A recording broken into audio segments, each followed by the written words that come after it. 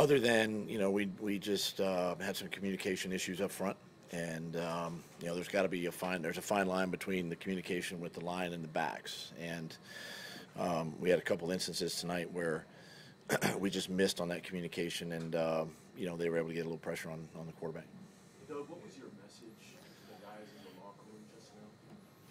Just told them I was proud of them for the season that we put together. Nobody expected us, the Jaguars, to be in this football game from the beginning of the season to today. And I just told them how proud I was of them for how they hung together all season long, how they battled, fought through a ton of adversity.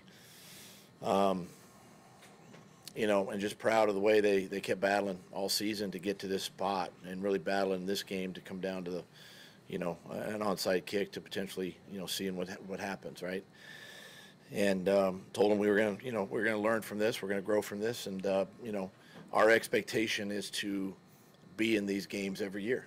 I mean, that's that's our expectation, and this was a good first year for all of us.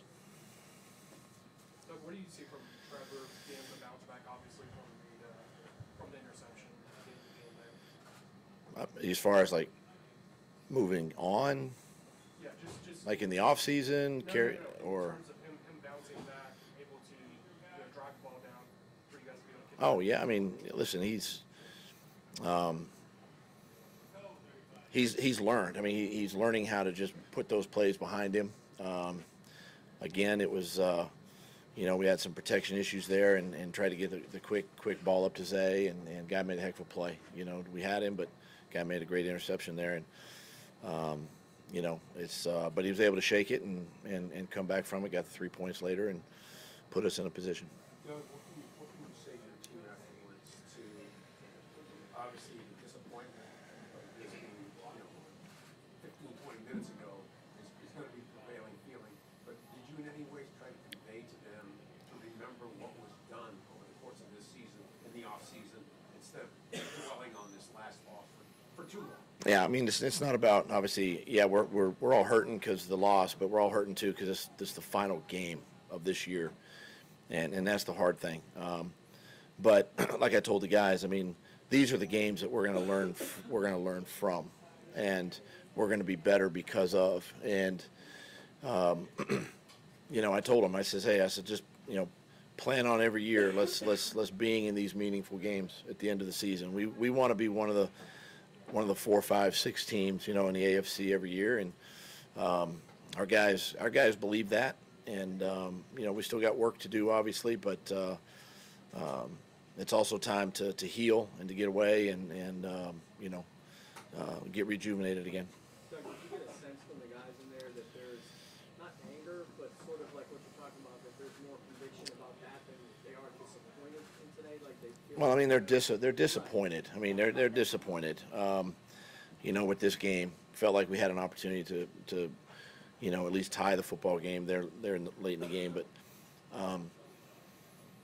I think they understand how good they can be. Some of the same ugly mistakes that showed up in this game were the things that showed up early in the season. And those are the things that we have to eliminate. Those are the things we have to, move on from in order to win against great football teams like the Chiefs are. You can't make those mistakes. And so I think they're disappointed from that more than anything, and just coming up a little short. And you feel like you're close, right? I mean, I feel like we're close. I mean, obviously we got the right leader in Trevor. I feel really good about him, obviously, what he's done, how he's played this season, and it's just, it's a matter of with the youth of the team. Now these guys played a lot of football, and they're going to learn from the good and the bad, and it's something to really, I think, lean on as we head into the off season. And as we approach the off-season program, in a couple of months, and which is kind of crazy to say, but we're going to learn. I'm excited for the future of Jacksonville, and working with Trent, getting the right players in here, whether it's free agency, whether it's the draft, and continuing to build our roster. On the 99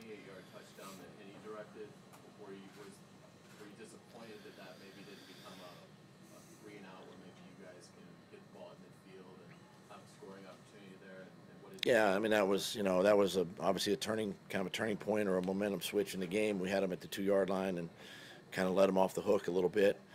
But again, those are opportunities there where we need to be better. We need to play better, coach better in those situations to try to get off the field at some point.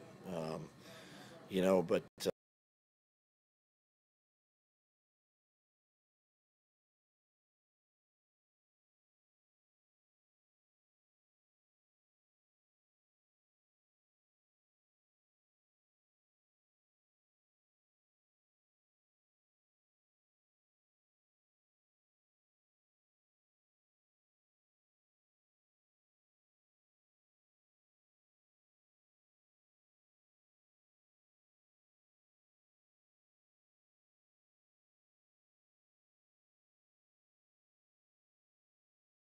How many of those plays do you just chalk up with Mahomes?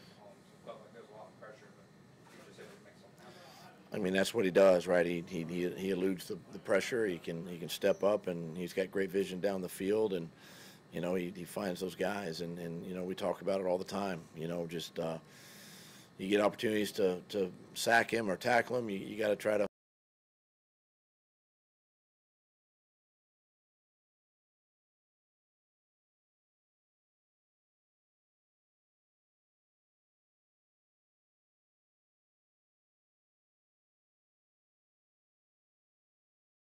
when we're off of scrambles. I mean, that's going to happen, but he's a great player. I mean, he's a big target for Pat and for Patrick, and really, you obviously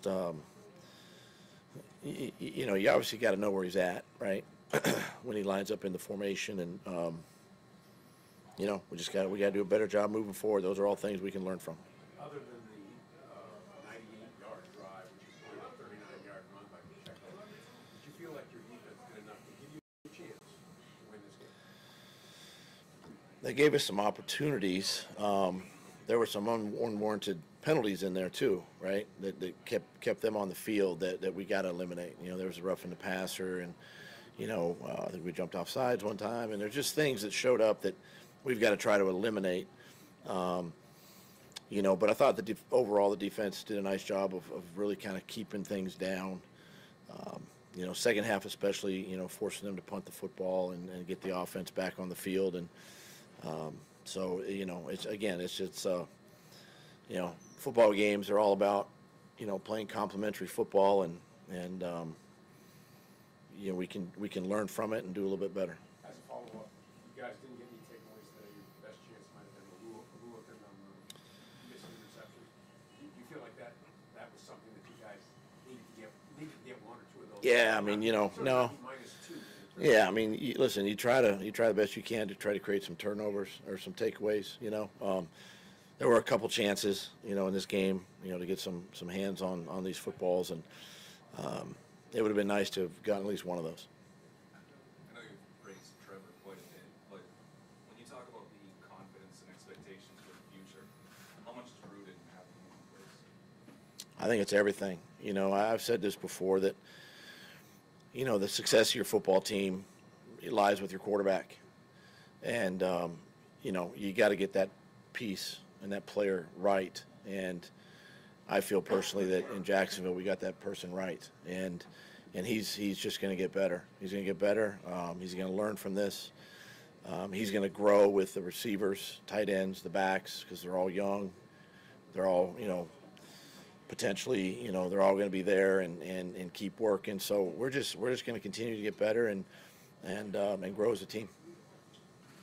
Okay, Coach, thank you. All right.